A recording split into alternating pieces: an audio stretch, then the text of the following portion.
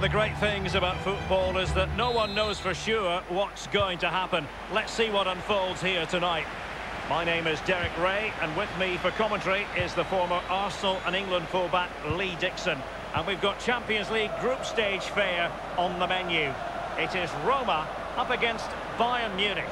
Yeah, the long road to the final starts here in game one. Always think that if you win your home games and don't lose your away games, you've got a good chance of progressing. And foiled by Boateng. And now Kevin Strootman. This is the Roma starting 11. We're thinking 4-3-3.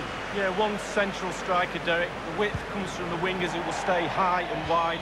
Very narrow midfield and a conventional back four. Well, here is the Bayern side. The highly rated Manuel Neuer between the posts. Jerome Boateng starts with Mats Hummels in central defence. And leading the attack today is the lethal Robert Lewandowski. You know, as good as his goal-scoring record is, I think many people still underestimate Edin Dzeko, but what do you expect from him in this game, Lee? Well, we say to each other in the back four, don't give him a yard because he will score. Don't give this lad half a yard. He's such a great finisher. That will give them quite the lift. An early opening goal, Lee. Well, you always want to start quickly, and there's certainly a quick start there. What a finish.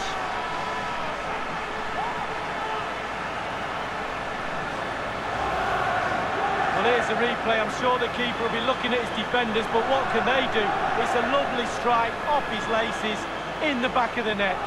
A bit more analysis as regards the goal.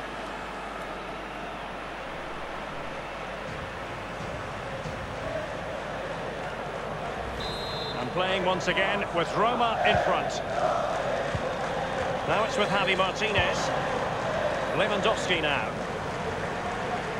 It's forward momentum for Bayern here. What can they do from this position?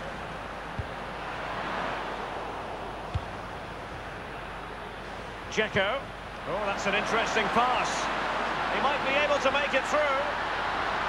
The net is staring him in the face. Will it come back to haunt them? A golden opportunity squandered, Lee. What a chance. That was the game right there. Javi Martinez. Goretzka.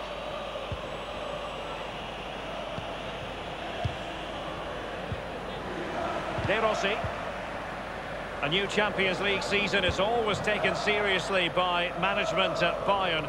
And it really is remarkable, Lee. Season in, season out, they're able to arm themselves to go far in this competition. Yeah, they're the German powerhouses, aren't they? They get the keeper's contribution, but what next?